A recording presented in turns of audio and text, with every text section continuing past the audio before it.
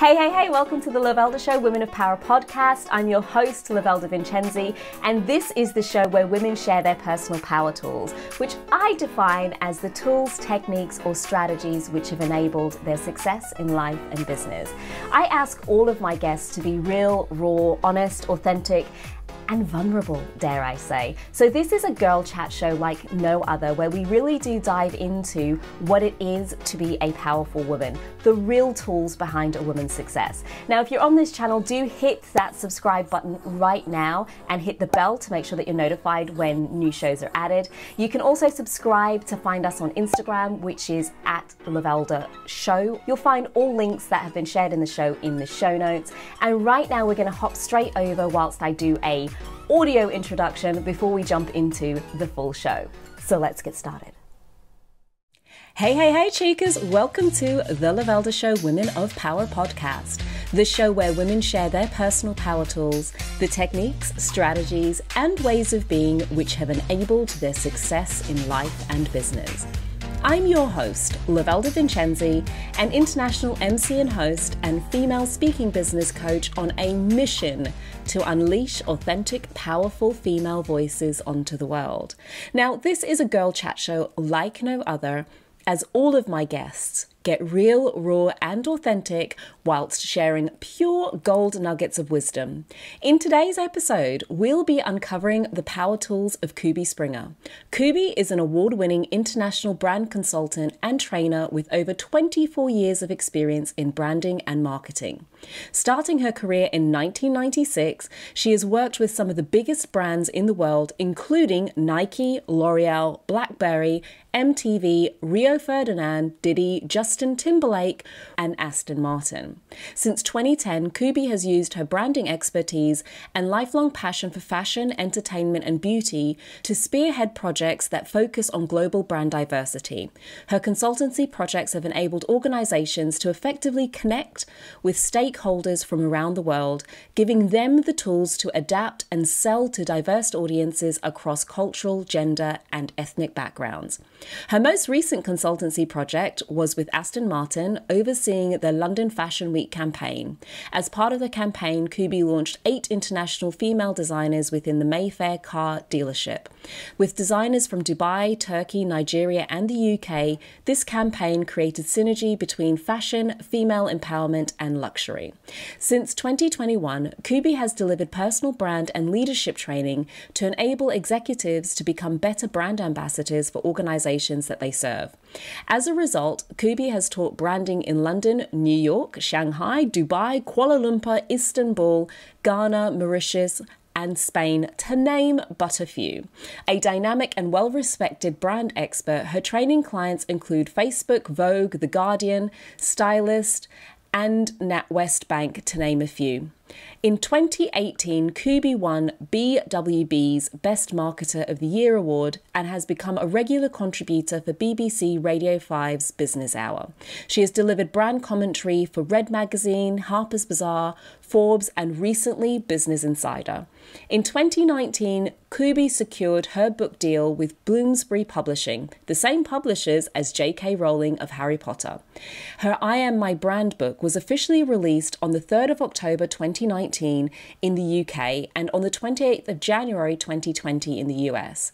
I Am My Brand sold 4,200 copies in its first 12 weeks, and in February 2020 she was shortlisted for the Business Book Awards Business Marketing Book category. Now, in this episode, we talk about what it means to build a brand and how to go about doing it, what brands really are, and the fundamentals that make for a lasting brand. Now, if you're listening to this show and you are really ready to stand out and be paid for your expertise, please use the link in the show notes to download your free copy of my Speaker Marketing Blueprint, your guide to building the speaker marketing assets that match and reflect your expertise, increasing your speaker fee regardless of if you're brand new to speaking or if you're ready to level up your career. You will also find links to my latest special offers in the show notes. And at the time of recording this show, the doors are still open for the Nail Your Speaking Niche program and my signature Find Speaking Gigs Accelerator program. Finally, all of the links shared by my guests can be found in the show notes. And P.S. please make sure that to get your regular fix of this show, hit that subscribe button right now to make sure that you get updates as soon as a new show is added, or just subscribe to get the notifications direct into your inbox. Now, I feel like that is more than enough from me for now, and we just need to jump in and get on with the show. Hey, chicas, welcome back to the Lovelda Show Women of Power podcast. Now, we are almost there with season 2. I mean, we have literally got 1, 2, 3 more episodes ready to go. So if you have not yet subscribed, like if you're new to the show, like you just stumbled across it like a little moment ago, and you're kind of like, ooh, maybe you just listened to one episode, but you haven't yet subscribed, girl, you better hit that subscribe button. I'm a pause for a moment so you could do it. Did you hit it? All right, good. Now that we're all present and correct, today's show, we're going to be talking branding. And to be honest with you, the chick I have brought today, you know, when people say somebody has a list of like accomplishments, right? Just like a list of accomplishments. If you think of names in the music industry, in the car industry, in the fashion industry, I mean, the girl has just been going from industry to industry to industry, and she's written her own book, which has been out, and it was hit. If you want to know branding, this is the chick you need to speak to. She spoke at our very first female speakers conference back in 2018. And as I was composing who should be on the show this season, I thought I can't do it without bringing her on board. So please welcome to the show, the incredible Kubi Springer. Thank you. What a beautiful introduction. Girl, you warrant it. I was here reading through your so I know some of the stuff like the P. Diddy stuff. I don't know whether to call him P. Diddy or Puff Daddy or, you know, he done changed his names. He done changed his name so many times. But I didn't realize I used to be a backing dancer for the Spice Girls. Yeah. So in my former life, before I got into branding, dance was my heartbeat. I was that, you know, that 80s baby that grew up on Fame and Debbie Allen. And, you know, by the time I was 4 years old, I'd made my mind up. I'm going to be Debbie Allen. And I went to the Royal Academy of Classical Ballet, and I loved things all ballet. And then I diversified as I got a little bit older. So I did jazz and tap and street and African, but ballet was always my heartbeat. And so by the time I was in my teenage years and I had my first agent, you know, it was the 80s, and they were looking for people who could do double pirouettes, a backflip, and the running man. And I happened to be that chick. So I ended up getting booked for stuff like CD UK and Top of the Pops, proper show my age, right? And Spice Girls was like my biggest claim to fame in the dance world. Yeah. Damn, girl. I used to do ballet, but like clearly not anywhere near as good as you, because... Well, in fairness, and people often ask, how did my branding career start? The truth is, I got my internship at MTV because of the contacts I made doing the Spice Girls tour, right? Because most people don't kind of go, oh, I'm at uni and I'm at MTV. There has to be a bit of a backstory as to how you got at MTV. And that's how my branding career started. When I injured my knee as a dancer, I already had contacts in the music industry, and one of them put me in touch with an amazing woman called Rachel B, who was at the time one of the biggest PR gurus in the game, and I ended up being her assistant. So yeah, working on MTV at Trevor Nelson's Lick Party. Yeah, I mean, you just collected up the celebrity names, but now I'm curious, like how were you so ballsy? Like, because sometimes, I mean, there's two things that happens. It's either that you get lucky, but I kind of feel like even with luck, there'll be other people who danced with the Spice Girls and their careers never took off to the extent that you did. Like it might have just plateaued, or that might have been the peak, and now, I don't know, they're delivering the post or something. Hiya. But how were you that ballsy? Did you have it in your head at the time that that's the direction you wanted to be at? Like, no. How did these things line up? You know what? I wish I could sit here and be like, yes, I knew that. No, child, okay? I wanted to be a dancer. And so when my injury happened, I was devastated. I was mortified. I thought my world had ended. And I hated the idea of being behind the camera. How dare you? I was like, I'm sorry, I've been training since I was 4. What do you mean? I hated it. And but I felt like I didn't have a choice. It was like, if I'm not going to dance, what do I do? And I loved the industry. I loved entertainment, and I wanted to stay in the entertainment game. And I think what happened was hard work and relationships. If I'm really honest, the power of relationships. And it was the fact that I got on with the tour manager, and he said to me, you can tour for England. Let me introduce you to Rachel B. And when I was doing that, I went and did a summer internship at Essence Music Festival. That happened through literally a relationship. I was like 18, met a boy in New York. He was cute. He was like, I'm going to Essence. I was like, I'm coming too. I got on the Greyhound from New York all the way to New Orleans, okay? Like literally slept with the crackheads and the drug addicts all the way to New Orleans because I had no money to fly, following this boy because I was fast. And it was at Essence that I met a young Diddy, a young Jay-Z, and another lady called Marsha Reed. And at the time, Marsha was Puff's PA. And so when I finished my degree and I wanted to come back to America, Marsha did the introduction to Puffy / Diddy / Sean Diddy Gomes. So relationships.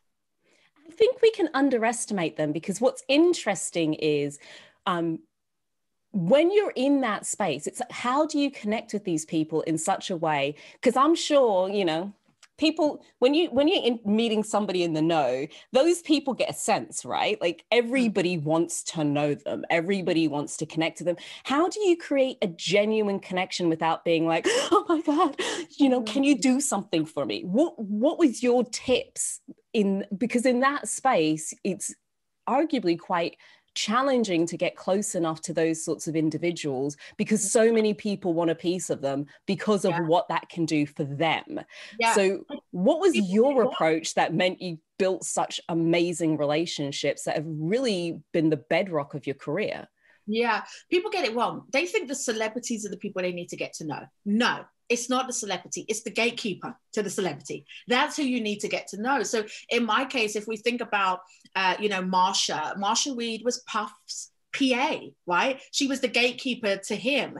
And I was, I was British, she's British, and both of us were in America at the time. So we kind of naturally drew to each other. She's a few years older than me, but we naturally drew to each other. Then we found out that actually she knows my older brother from like back in London, and we were all the way in New Orleans, which was mad. But I think the relationships are about recognizing that you need relationships with people who are at your level, because in 5, 10 years, 20 years time, they're going to be the people who are the CEOs. You need relationships with people who are below you, because they're the next young guns coming up. And you need relationships with people who are above you, because they can open doors and they can mentor you.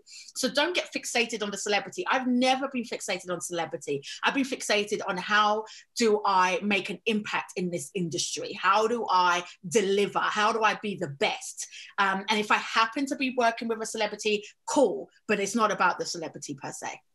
So I find that fascinating, because like branding and PR are so close to each other. It's like sales, branding, and PR are like all kind of they're like close cousins, like best friends, right? Yeah. And so for somebody who's been so successful in branding to go, I didn't worry about the celebrity status, really. Like whether they're a celebrity or not, I'm just here to do a great job. And it wasn't about chasing the celebrity. I was fortunate. I met a lot of them, and I did great work for them. And that one thing led to another. So how do you find that balance between when you should be actively going out to create those joint ventures, say, or find those PR opportunities that are going to catapult your business, and when you just get your head down and just do the job and just build the connections? Because it's almost like there's these two sides to it, right? One is quite active. Let me go out and find the right people and get in the right magazines and all of that sort of stuff. But the other side is almost, let me just do a great job and then we'll see what happens. What is the balance there so that you're not in that kind of plateau? Yeah, that's such a good question. So I think you've got to check motive. So in the first 10 years of my career, remember, I come from a dancer's background. So when you train as a dancer, it's about mastering your craft. Like you can't wake up and do a double pirouette, child. You can't wake up and fall into the box splits. Like none of that's happening for you. You can't wake up and be on point and be good. Like you literally have to practice every day and you have to master your craft. So I took that approach to branding. I was like, I just want to be the best in branding. And so the first 10 years of my career was about mastering my craft and working underneath the best people in the industry so that I could be the best version of me. And I think we're in an age now, particularly with social media, where everybody wants to be the best before they've done the grind. And it's like, girl, you just done said it. You just done said it. I see people out there and they're just like, launch number 1. I want 500 people. And I'm like, listen, if you get 10, boo, you did good. You did. And this is the pressure that one must take off themselves, right? No matter what age you might be starting, focus on being the best. And I always say this, the best get paid every time. Okay, the best get paid. You think about this, Usain Bolt, the best chick, right? He got paid. Beyonce, the best chick, she got paid, right? Serena Williams, chick, the best, they get paid. The best get paid. Don't chase the money. Don't chase the status. Chase being the best at what you do. And you will always get paid, always. And that for me was the first 10 years. I mean, people often say to me, they're like, do you have a picture with Diddy? Do you have a picture with Justin? Do you have a picture with Mariah? And I was like, no, I was busy working. Like, who had time to be like, pause? Like, and this is, you remember, this is before Google, before social media and that, before people. Right? So the focus back then wasn't how do I capture the moment to spread on the gram? The focus right then was how do I be amazing so that Puff actually wants me to work with him next week? Do you know what I mean? Or how do I do such an amazing job for Justin Timberlake that he introduces me to one of his friends who might happen to be Eminem or might happen to be Mariah Carey? That was the focus on the first 10 years of my career. And I like that the time frame, I say I like the time frame. May nobody want to hear it's going to take 10 years, especially if you're but a bit more mature in this world. You got a few miles on the tank. You don't want to hear it's going to take 10 years. But I also like the realness of that because especially I've seen this hype in terms of, it's going to happen tomorrow. We're like a really fast-paced society at the moment. And that's not to say that you don't have those outliers where it's like, oh, they, created this incredible business and boom, they were off in like 6 months or they were off in 3 months. I mean, those things happen. But I think we miss that most of the time, that's not actually the reality. I mean, even those so-called boom moments, when you actually look at their careers, there's a foundation before the boom, right? So like my new TV show hits America on Monday. Now, those people in America who've never heard of me, they're going to be like, whoa, where did this chick come from? Boom moment. And then they're going to Google me and be like, oh, okay, there was 24 years before the boom. Like, do you know what I mean? So I think that even those who appear to have those wild moments, it's only because you haven't, to use your term, you haven't pulled back the curtain and seen 10 years of grind or 17 years of grind or the foundation or the 10 million failures before they got that one right. There was never anybody in my entire career who I've ever met who's had a boom without a foundation, ever. Yeah. Not one that's sustainable. Right? And I want to overstress this because you can have a one-hit wonder. Everybody remember Eminem? Okay? You can have a one-hit wonder, but whether or not you can sustain success requires a foundation. It just requires solid roots for the tree to be able to stand.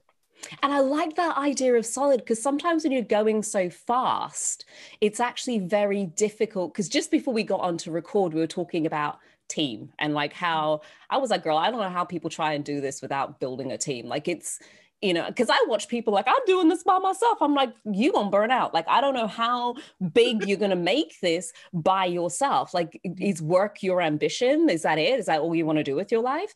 But I think the faster you go, the harder it is to get those solid team members. And to me, at least, I feel like there's a handful of team members where you're like, if you wasn't here, boo, if you wasn't here, I don't know that I could do this. And, we need those people. But they take a little bit of time to find, especially when we're not used to like knowing what we want and we're growing at the same time. Whereas I found anytime I've gone too fast, I've hired the wrong people or I've hired too fast or something's not quite been right. I've just not had the space to grow into it. And I also feel like, especially now, one of the things we have to remember is when you boom quickly, the amount of attention you can get. We ain't ready. Absolutely. We ain't built for this. Absolutely. I think there's three things. One is people, processes, and technology. That needs to make up part of the foundation of the roots to your tree. And each one of those are going to require you kissing some frogs before you get the right one, right?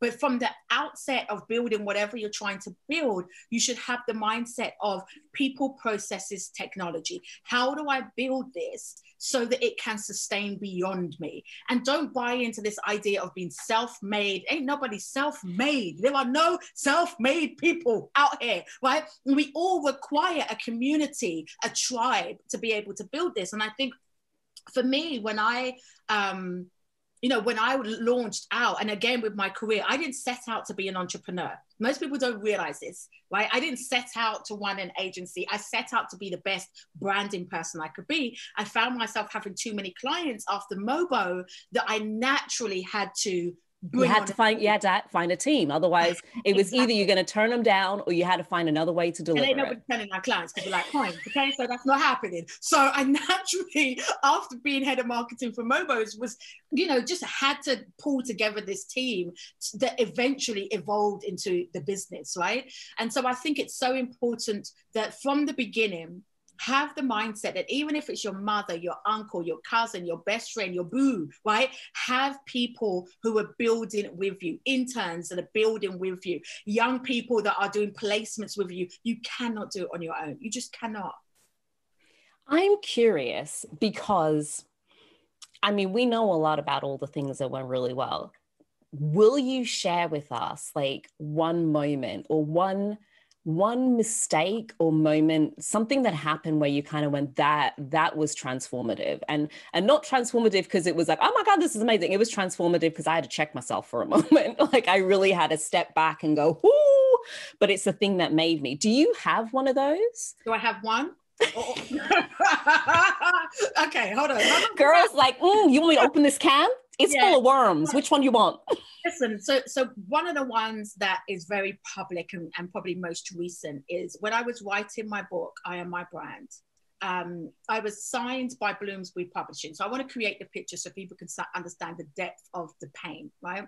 I was signed by Bloomsbury Publishing. Bloomsbury Publishing are the same publishing house for Harry Potter, J.K. Rowling. So it's a big deal when you get signed by Bloomsbury. I had 3 months of which to write my book, I Am My Brand. And I was contracted with an advance that I had banked, okay? So this is the picture that I'm painting you. And 30 days before I was due to hand in my book, my husband asked for a divorce. Right, I knew you weren't ready for that. That's why I had to paint a picture, okay? My husband asked for a divorce. And I was devastated. I was shocked. Bear in mind, we'd only got married 2 years prior. So we were newlyweds. And it's fresh, isn't it? You're just kind of like, whoa. I'm at the peak of my moment. I'm having a moment here. Right? I'm having a moment. And we just got married. And, for anybody who's ever been married, like you think you're the ish. Do you know what I mean? Like you just got married to your boo. We had this amazing wedding in Barbados on the beach. It was picture fairy tale. We were living the Cosby life. He drives a Porsche. I drive a Porsche. He drives a Bentley. We live in a 7-bedroom. Look at us, the power couple, doing the black icon thing. And then he asked for a divorce. And in that moment, I had to decide, do I do what my heart wanted to do, which was pull the covers over my face and cry for 10 years? Or do I continue to write the book? And the strength that it had to take and the discovery of my true I am was in that moment. And that's really changed the game for me moving forward. And that was just for the audience sake, that was just under 2 years ago when all this kicked off. And I've got to be honest, before I thought I was secure as a woman, but when you go through that and you still need to write a book crying, and you still need to market the book, and you still need to tour Asia, and you're going back into the hotel room crying and then coming back out and getting back on stage, and you're questioning, was it me? Am I fat? Am I ugly? Am I old? Will anybody love me again? I mean, all of that was going on, and I still had to do this book. And through it all, we sold 10,000 copies. That for me has been the biggest game changer. Girl, I got chills all up and down my spine. Lord, it happens. Like my guest Sharon, I'm like, oh my gosh. Oh, I mean, it's interesting because I'm like listening to you going, we can look so much at let's call it the shiny picture of somebody's life and what's going on, and have no idea of the real human pain that other people are feeling in the same moment. Yeah. And it's, I'm like tearing up here. Like it's part of the reason I do this show, not to have everybody come like air their dirty laundry, but just to show like the humanity of us as women, like, you know, to be in the moment where you've got your biggest success and arguably at the same time what feels like your biggest failure happening simultaneously. Absolutely. I mean, and heartbreak ain't no joke. It don't matter how old you are. That is no joke. It's no joke. And you said it so eloquently. It was this juxtaposition of my biggest moment to date and my biggest failure, or what I thought was a failure. And, you know, in the end, I write about it in my book. My final chapter, I ended up just telling my truth, because my book is called I Am My Brand. And the reality is as you're building brands, you're going to get knocked. And so I ended up writing about how I was writing, having just been asked for a divorce. Literally, that's how I closed the book out. But I think it's those moments, those crises that actually end up making you, right? Those things that we think are the most devastating, the most horrible, actually show you got this for real, for real. Like, forget your CV. You got this at a heart space, at a character space, at a gut space. You got this, Cube. No matter what your CV looks like, you, the human being, you got this. Yeah, so beautiful. And I love that it wasn't like, let me pull myself together and pretend like everything's okay. I kind of, because I feel like sometimes the strong woman, that's what we do, right? Let's bottle it all up. Let's take all of that ish. I don't even need to say, let's take the shit and put it under the carpet. Like, let's pack it up and send it somewhere to Antarctica or somewhere where it could just freeze, you know? And I love that you kind of I went on the stage, I did my job, and then I just came back and cried in a pool of tears. Because to me, there's a huge strength in, you know what, I can show up and I can just own that right now it's a bit crap. Yeah. I don't like it. It hurts. And it's so important. I mean, my most recent vlogs are all about the truth, right? So even as we were recording the TV show, 24 hours before the first record date, our major sponsor pulls out. And I had to find £15,000 out of my backside, right? And I was like, I'm going to vlog this because this is real. Like I was literally like moving boxes and then having to go and get my makeup done. The makeup artist had to put on extra concealer because I was so tired. Like, listen, now I just don't care. I'm 42. I'm going to tell you the truth. This issue is hard. And I'm going to vlog about it and show you. You know what? I think I wrote something about this the other day, and I said, the irony is the more we can show up just as ourselves. Because I actually wrote a LinkedIn post saying, you know, I didn't realize the depth of my mission until recently. Like, it's just been dropping. So I was like, I know what I'm gonna do. I'm gonna unleash a powerful, authentic female voices onto the world, right? And that felt really good, right? And then as I sat with it more, I was like, hold on a minute.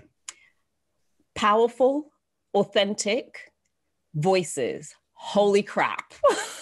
Right. Right? Because each one of those words I now need to live more into, right? I don't get to show up and say I'm feeling okay when I'm not feeling okay. I don't get to do that anymore.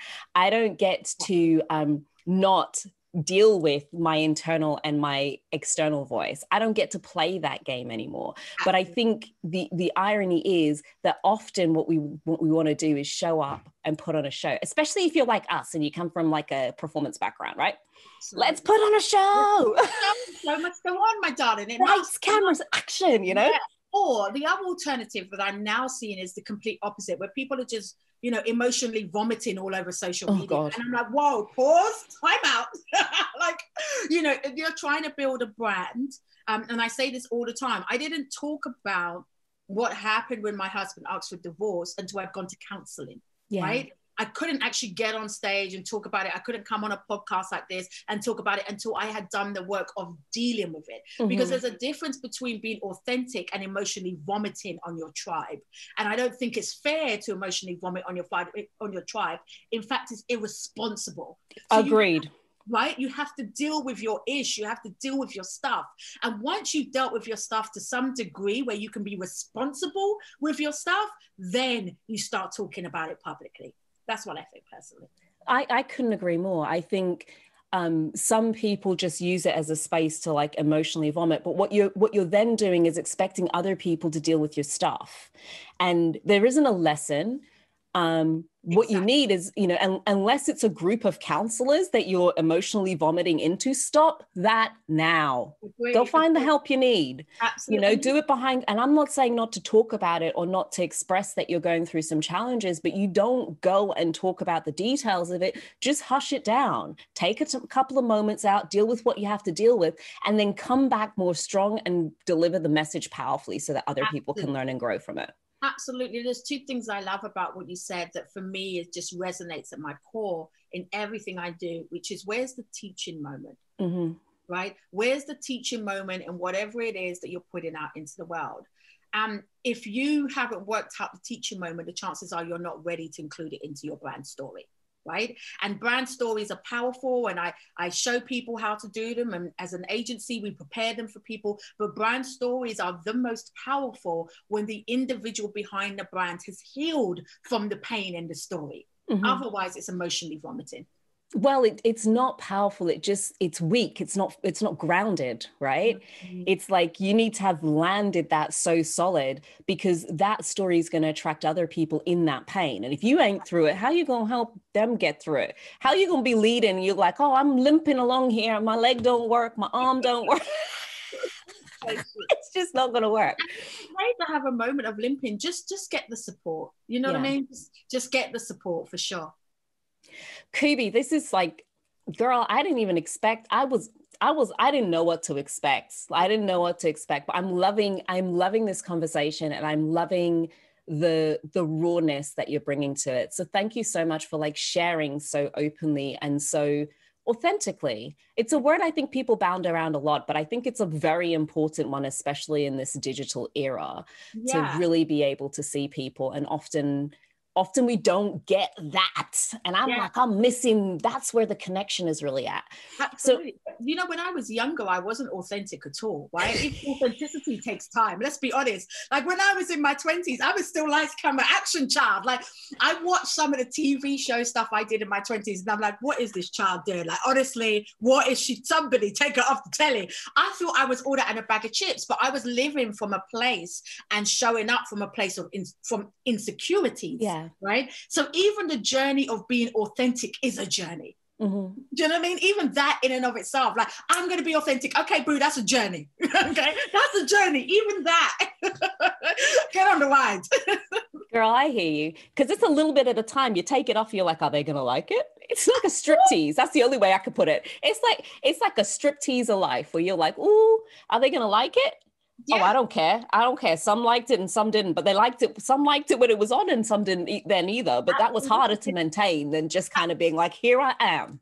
Take it or leave it. Absolutely. And not only are they going to like it, but can I handle it? Mm-hmm. Am I ready to step into the spotlight this naked, this bare? You know, so can they handle it? Can you handle it? Do you know what I mean? That's why it's also a journey. That's why it's also a process as well. Because even within that authenticity, there's going to be some things, well, authentic within the boundaries of my business, not just authentic. Okay. Like I'll give you a story. I was doing a speaking gig at one of the largest accountancy firms in the world, no names mentioned. And I got on and I spoke about the power of personal branding and leadership. And I talked about authenticity. And then I got off, and there's probably a room of about maybe 500 people, mid-management to senior management. I got off, and this woman came up to me. I'd placed at her late 20s, early 30s. And she was quite frustrated. And she said, Kubi, you know what? I've tried this authentic thing, but this company, they don't like it when I show up with my tattoo showing. authentic within the boundaries of your industry. Do you know what I mean? Like, there are industry boundaries, there are business boundaries, just not authentic. She works for one of the biggest consultants, accountancy firms. That's a corporate multinational. No, child, they don't want to see your tattoos. No, it's not going to happen. Don't work for Google if that's what you want to do. Do you know what I mean? It's not going to happen for that brand. You know, it's just, that's not the nature of the brand. There are just certain brand images. And if you don't like it, then start your own similar brand in which that is okay, and you'll find that there are certain clients that will resonate with it and certain that won't. It doesn't make it right or wrong. It just means, look, if that's who you want to authentically be able to express yourself as at work, you need to find another job. It's not going to happen here. It's not going to happen here. It's a mismatch of cultural fit. What you said, mismatch a cultural fit. I feel like, I don't know, next season, I think I'm going to get a mic so I could drop it. But my because people say such cool stuff, right? But my concern is that it's just going to mess up the audio. Like, I'm going to be here dropping mics. I'm going to need more than one because it'll probably fall on the floor, and then I'm not going to be, and we've been in like quarantine, in and out stuff. So I got better at waist up dressing. So if it drops on the floor, you get where I'm going, it could be a disaster. Maybe I'm going to have, I'll have to take that back and rethink that plan. Kubi, with everything that you've done to date, I always think that people's perspective of power is very much driven by their cultural background as well as their life experience, like where you were and what you've done drive how you, and who you were around kind of drives how you see power.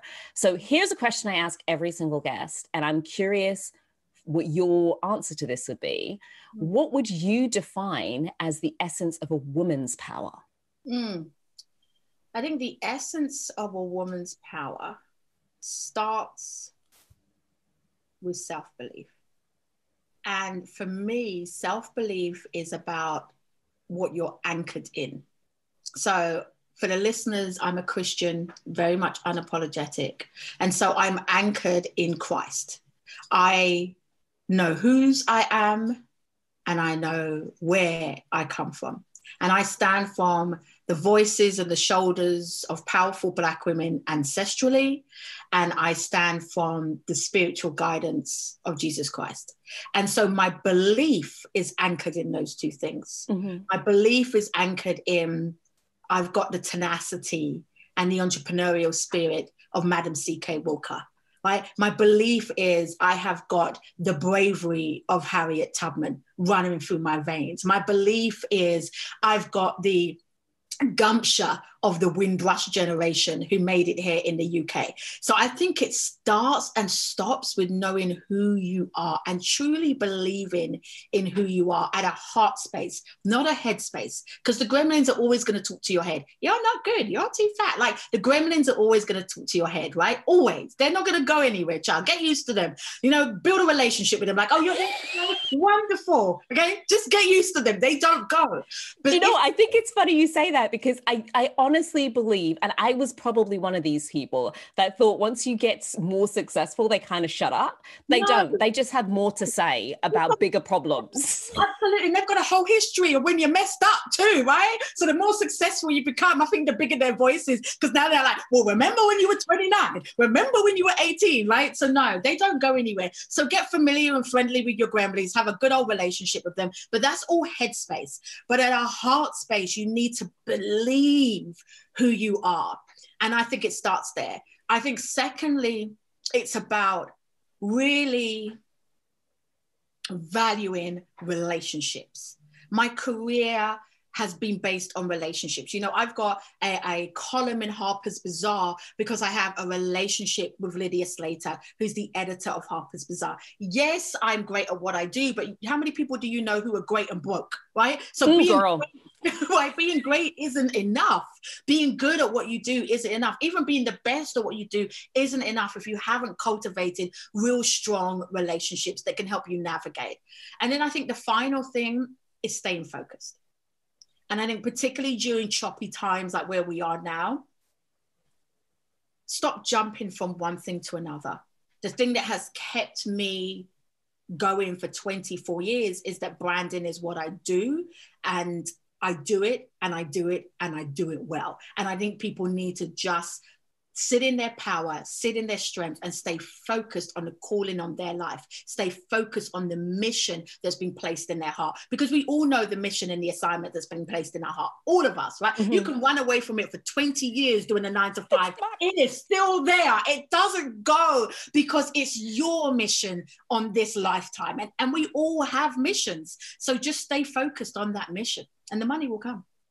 Okay, I'm gonna have to. Well, firstly, you done jump forward and given us your power tools, but I'm here for it. I am here for it, girl. But I'm gonna have to ask you. I'm gonna play devil's advocate for a moment when it comes to staying focused, because you know what the word of the year's been. It's been a pivot. To pivot, everybody's been pivoting. They all want to be ballerinas this year. Pivot, pivot, pivot, pivot, pivot, pivot. We're pivoting all over the place. So now I'm curious, like, how do we stay focused when things are moving so much and we need some cash money and somebody offered us something which isn't quite us, but we could do it. How do we find that balance to kind of keep focused on the thing that we know is our heart's calling in times in which maybe our heart's calling doesn't really have as much of a space to exist because the economic climate has changed? That's a beautiful question. So you always need to have investors in your assignment, okay? And if you have to get a 9 to 5 job, see that 9 to 5 job as the investor in your assignment, but you stay focused on the assignment.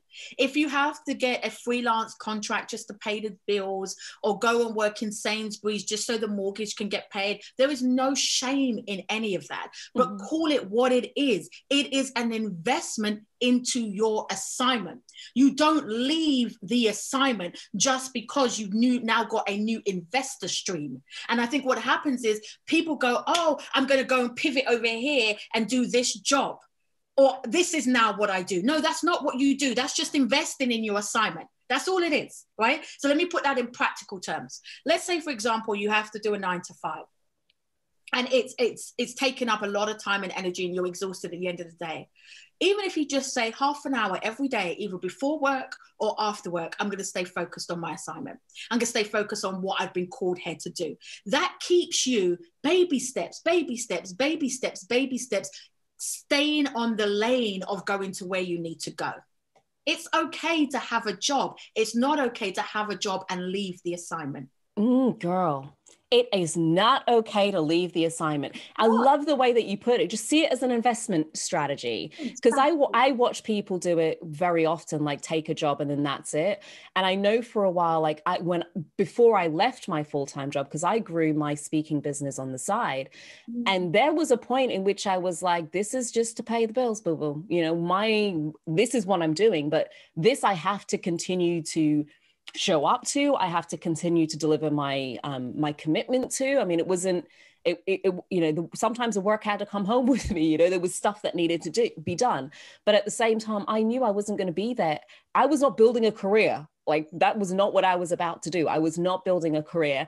I was in there to do a job so I could get money so that I can invest in my business.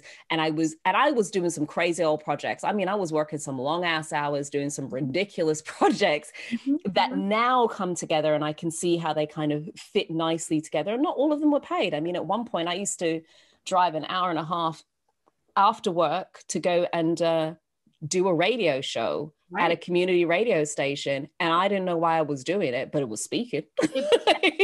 You were speaking, you were building the tools, you were building the experience. And also, when I say an investment, it's not only just the paycheck that you get at the end of the day.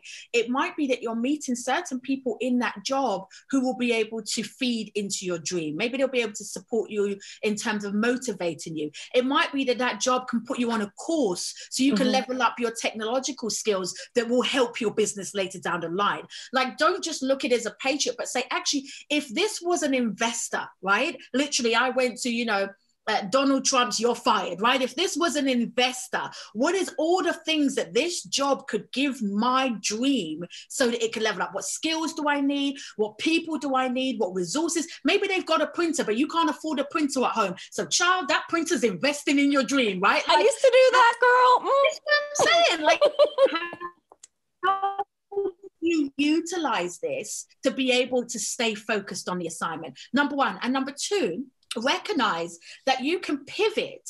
Let's say, for example, I take me as a branding person. You can pivot, but still do branding. Yeah. Because there's a difference between pivot and turn. Okay. When we think about ballet, a pivot is a pivot. The head still stays focused, right? If we really think about ballet, when a ballerina is pivoting, she's pivoting, but her head is still looking at the camera. A turn means your head has turned with you. You're gone somewhere else. So we're not asking you to turn, we're asking you to pivot. So you still stay in branding. So for example, again, I'm practical, right?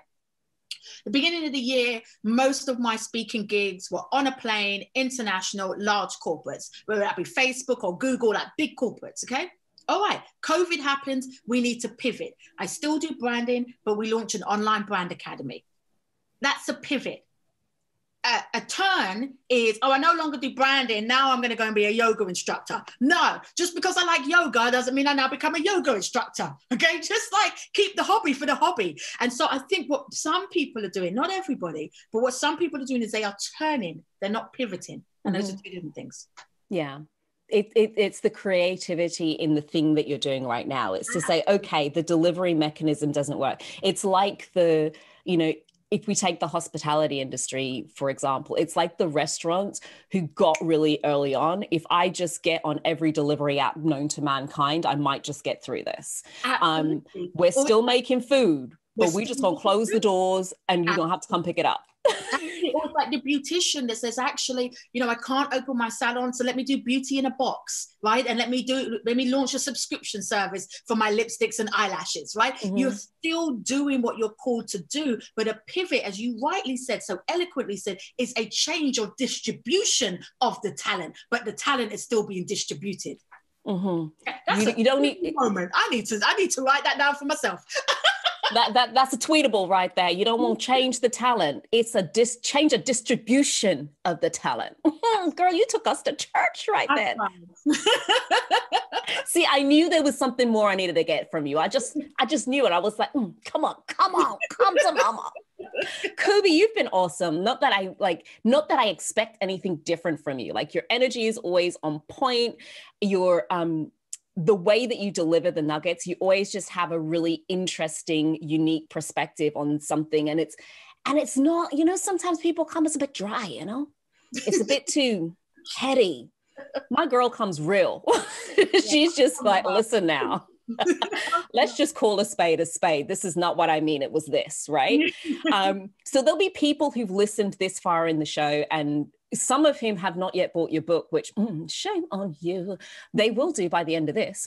But how can people stay in touch with you? Like, what are the best connection points for you? And they will all be in the show notes. Yes, I think the best way to connect with me is to go to my website, all the W's, She Builds Brands, and everything that you need can be got from there. The book I Am My Brand is literally in 25 different countries around the world, which is amazing. We're just about to sign a language deal for it to be translated into Spanish, which is phenomenal. So it's on Amazon and Barnes and Nobles and Waterstones and all the other good places you find books. Kindle as well. People always say, is it on Audible? Yes, it's on Audible. So yeah, you can buy it, you can listen to it, you can write notes in it. But I think the main thing is go to shebuildsbrands.com and you can get everything there. And Kubi brought gifts. What have you got for us? What I've got today. It's just before Christmas too. It's like the best. Yeah, I actually am offering you guys a free complimentary 15-minute one-to-one. And in that time, what we can do is we can do a little bit of an audit on where your brand is, whether it's your personal brand and you're trying to level up your career, or your business brand, you're trying to level up your business. So yeah, a free 15-minute one-to-one consultancy session. Boom, in the notes. And if you haven't clicked that already, you need to get moving, because gonna go fast. In the show notes. Kubi, thank you. How many more thank yous can I say? It was phenomenal. But I'm gonna be greedy. I'm not done yet. I'm gonna be that much more greedy. You see, peeps, I work for you. I'm working hard for you. You see how much I'm pulling from the guests just for you. I'm gonna be super greedy. And if there was just like one juicy nugget, because 2021 is around the corner, and if there was just one thing that we could take into 2021 from a branding perspective that really like help us and our businesses going forward? One thing or one way of being, just something like, what bit of wisdom can you just leave us with for 2021 branding? Okay. So I think when it comes to personal branding, you need to be unapologetic. You need to be unapologetic about your talents. You need to be unapologetic about your gifts. You need to be unapologetic about your desire to level up. You need to be unapologetic about being a light in the darkness, because the world right now is very dark. Be unapologetic about what you're doing. Do not be ashamed of the fact that God has given you a unique, beautiful, amazing gift. Package it up, brand it up, step into your spotlight without apology. More chills. The chills. Don't apologize, people. You done heard it here first. Do not apologize. So in 2021, anything you were saying sorry for, you better leave it in 2020, because 2021, you're going to show up without apology. Kubi Springer, ladies and gentlemen, has been here granting us with her presence. Thank you so much for joining us today. That has brought us to the end of the show. You have got a little bit more time if you'd like to join the holiday draw. All that means is that you've got to follow us on Instagram at Lovelda Show and send us a little note. Leave us a little love message. Share something, but you got to tag us in it, because otherwise we don't know it was you. And you can win a free profile audit, speaker profile audit with moi if you do so. So if you haven't done so already, please do that. And if you're not yet subscribed to the show, hit that subscribe button. Until next time, Cheekers, no apologies, show up unapologetically as you. You've been listening to The Lovelda Show Women of Power podcast. Ciao. Bye.